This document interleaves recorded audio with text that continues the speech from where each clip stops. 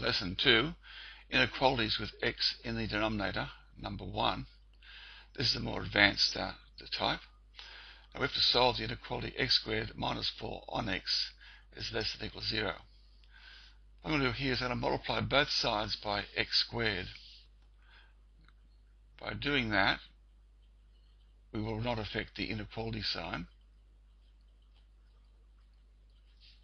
because multiplying by a positive won't affect anything. There we go. All over x.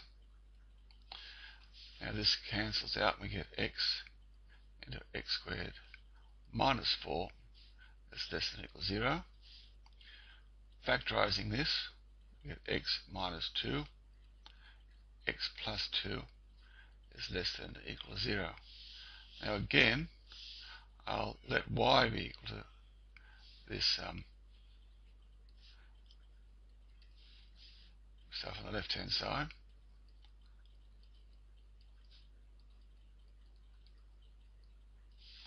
And we'll draw a line, and we'll see that it has intercepts at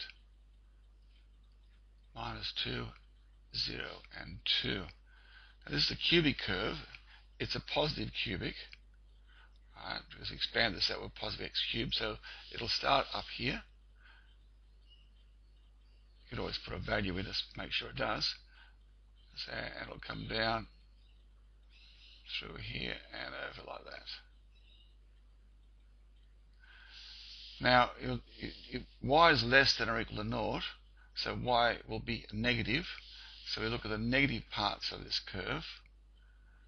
So the negative parts here will be all along here, negative, negative, negative, and it's going to be negative in here.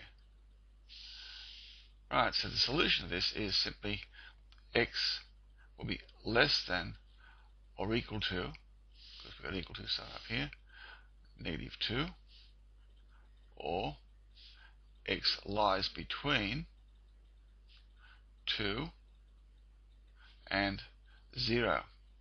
But you notice I don't put an equal sign on this, because in the original inequality we're dividing by x, and you can't divide by 0.